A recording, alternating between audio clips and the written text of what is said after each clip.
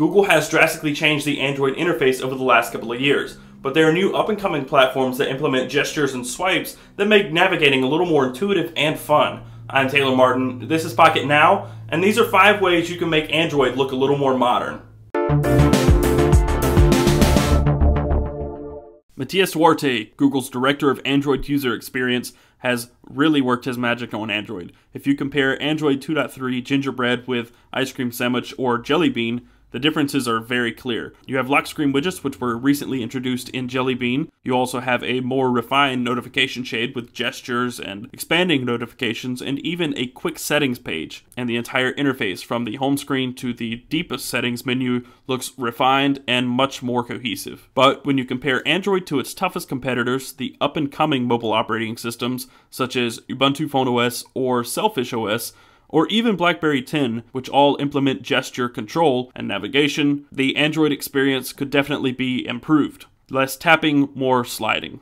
This is where these applications really come into play. The first of which is called Action Launcher. It was developed by Chris Lacey, the guy who created TweetLanes, one of the more popular Twitter clients on Android, and it completely changes the way you use your home screen. Sure, you can have up to 5 pages, but there is no more application drawer. It is replaced by the Action Launcher, which is accessed by a left to right swipe from the left side of your home screen. An alphabetical list of every application installed on your phone is displayed, and you can quickly scroll through them by letter. But that is only the beginning of the changes of Action Launcher. It has a search bar at the top of the screen, which lets you quickly access any of the applications as well. You also have quick access to Google Play and also an action overflow button on the top right corner. There are also folders, but these folders are different. You can change them to a cover, which is essentially an icon that you can tap and open an application, or you can swipe upwards and reveal the contents of the folder. It's a genius idea that works really well if you don't like the look of the folders. It's straightforward and intuitive, and I absolutely love the idea of covers.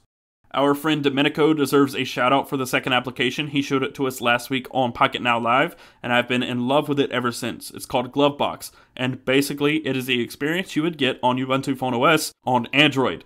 A swipe from the side of the display unveils a list of your favorite applications, which are user-defined, and it allows you to quickly switch between applications. It's quick, intuitive, and I love it. There are settings such as being able to change the side of the display, how sensitive it is, and other things. And there's a premium version as well. The free version works great, although there are some notable bugs.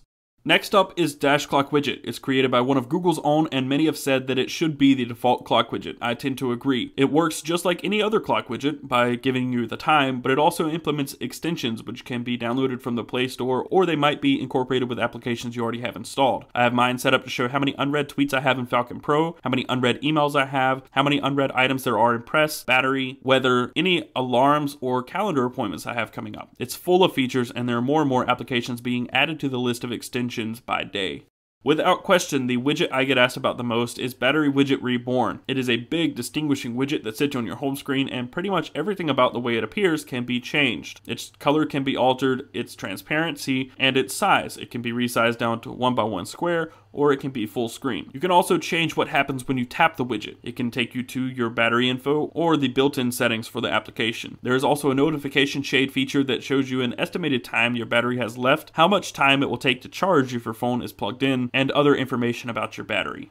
The fifth and final application that will make your Android phone look a little more modern is Beautiful Widgets. It's not a new application, it's been in the Play Store and very popular for a very long time, but Level Up Studio recently updated the application to adhere to the Android design guidelines. With that, they added an expanding notification, and it's what I found myself using all the time for referencing weather. Slide down the notification shade and you have a very beautiful expanded notification. They took full advantage of that feature. Tapping it also takes you to a full page weather update.